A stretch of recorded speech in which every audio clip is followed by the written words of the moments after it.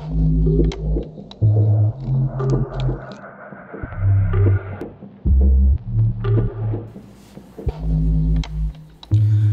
New Year, guys. How are you? Type A here.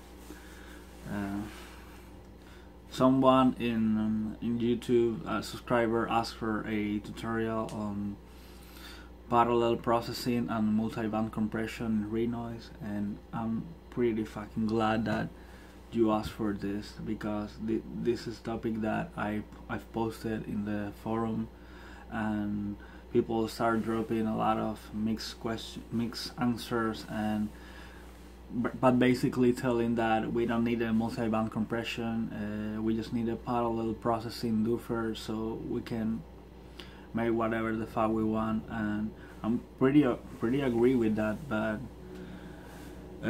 multiband compression is something that you most of the times you're going to use in your music, in your mixing, and Renoise already has 3 different multiband compressor devices already built in, and I just think it will be really easy for the Renoise team to pack these 3 compressors, add another device that do the multiband splitting of the frequencies and some control over that, and also put like some kind of scope or enhance the proper visualization feedback we need to fine-tune and make the adjustments for these devices, like any other multiband compression out there.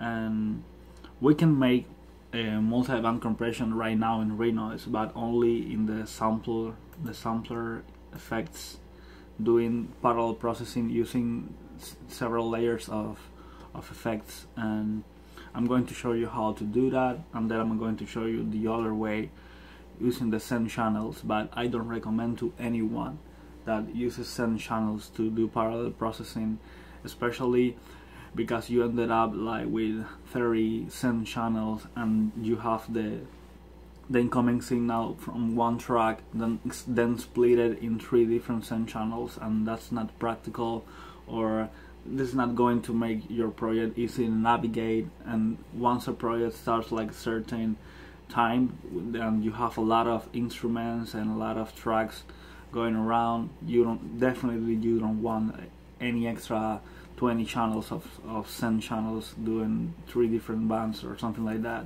So I'm going to show you guys, and let's load a loop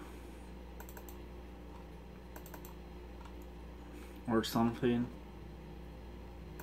Samples, other.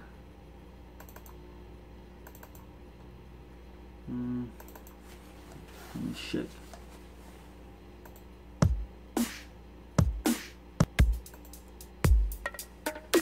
Okay, that didn't work. I think this is 110. No. Yeah.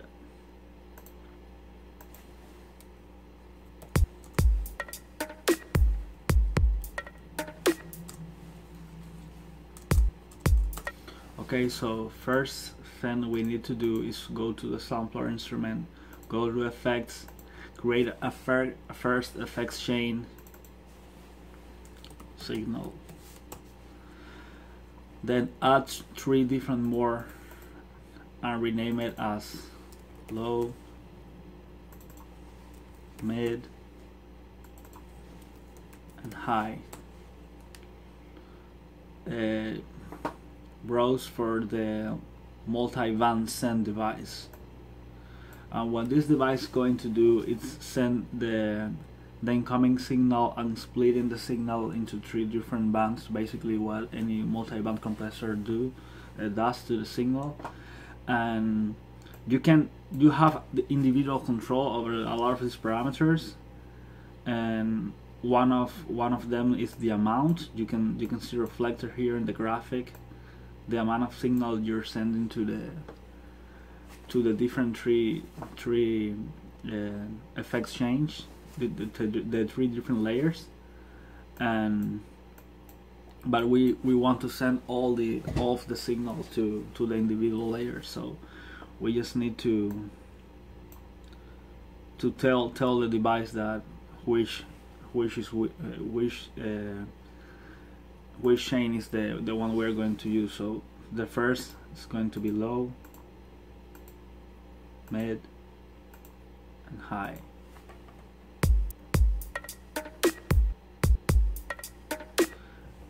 We already see that the first chain, the signal chain, is not sounding anymore. You see the blue meter picking, and the one that's outputting the signal to the track are the three remaining effects chains. And what we use just now is basically splitting the signal. Now we need to basically add 3 different compressors and set them up to multiband compress. But this is something I recommend if you guys are like you want to do sound design in the instrument effects and you don't have any multiband compressor available with you, like any BST. But if you have a BST, please use the BST. It's going to save you a lot of time.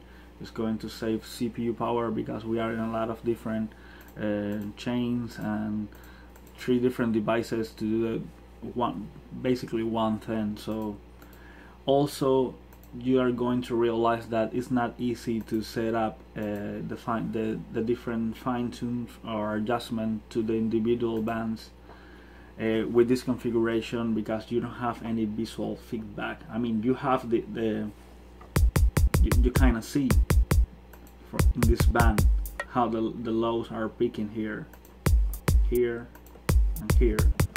But rather than that, you don't have like the shape of the waveform that's going the signal after it's been compressed, and then after the compression. And that's basically it.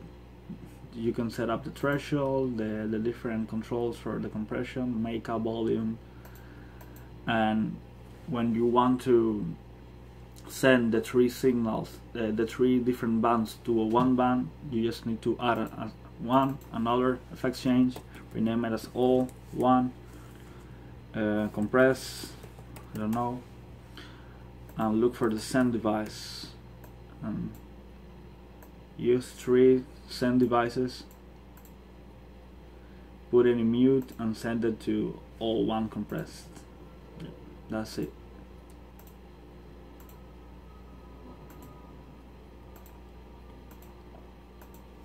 Okay, so that's basically it for multiband compression. The other way is to do the same. Use a multiband send device, and send the individual bands to 3 different send channels, and then add a compressor on any send channel on these 3 send channels, and do the same. Totally not recommend use any of these configurations for mixing inside Renoise.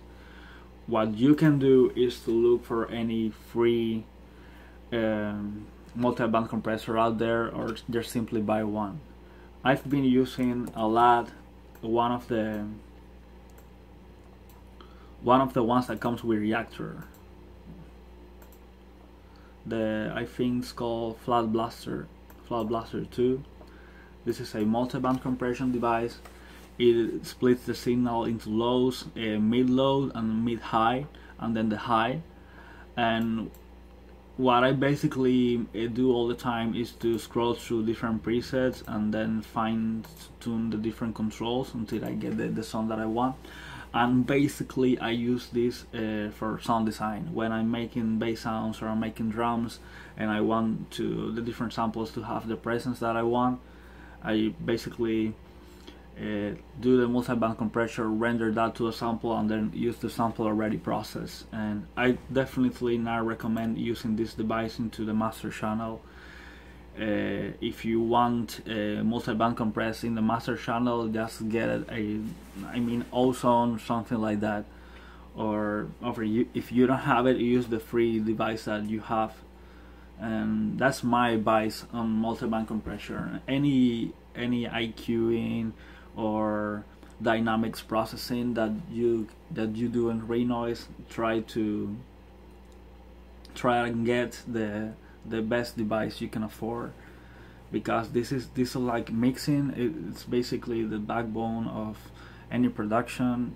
You can do a lot of sound design, weird shit, using the most unconventional methods, but when it comes to mixing your sounds, you need high quality tools.